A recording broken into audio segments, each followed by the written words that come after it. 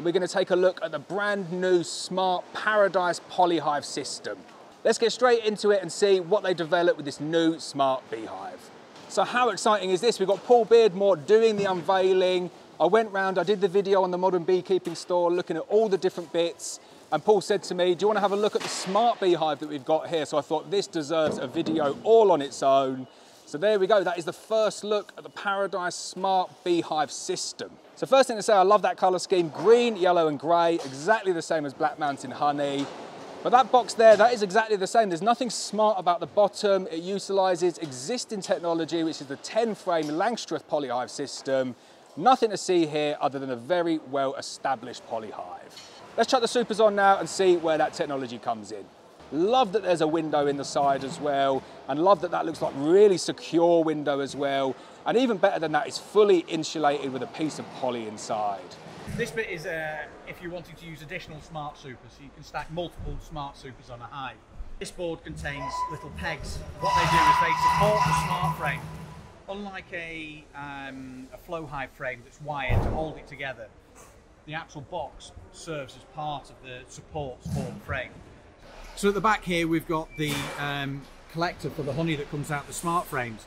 So unlike a flow hive where you're emptying each frame, the frames all empty in one central collection trough and run into one central container at the back.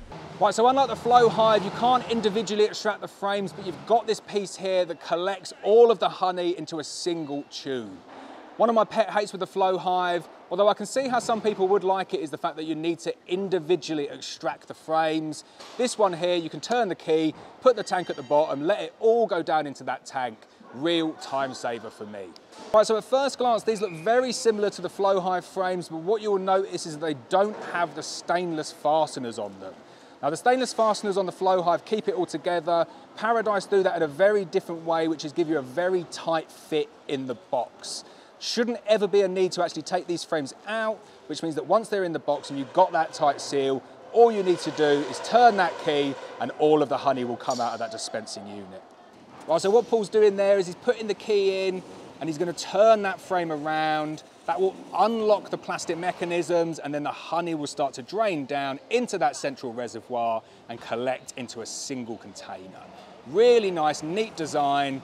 Can't wait to have a go on this. So there we go, that's the first look at the new Smart Poly Paradise system. I'm definitely going to get one. I'm taking it home and I'm going to run it for a full season.